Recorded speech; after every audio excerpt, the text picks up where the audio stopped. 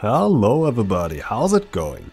Today we take a look on how to obtain the Unholy Deathknight hidden artifact appearance, the Bone Reaper.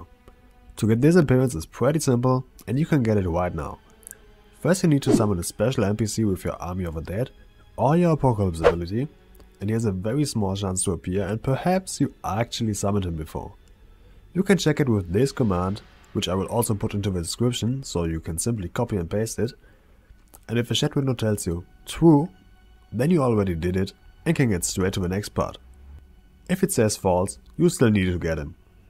The easiest way to farm him is in the Proving Grounds, where you can basically test your skills. Talk to the Deathknight trainer, this guy in your order hall, or go straight to Pandaria to the Temple of the White Tiger and you can enter them.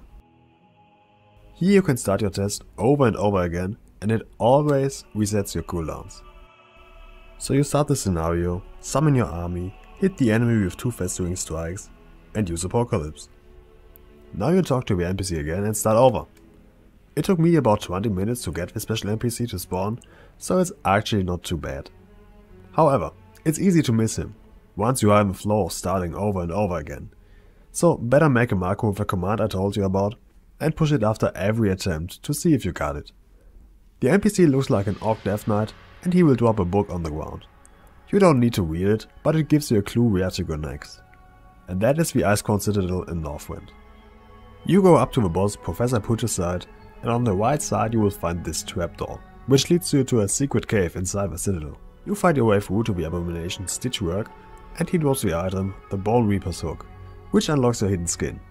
As every artifact appearance, this one comes in 4 different color variations, which you can unlock by doing different activities.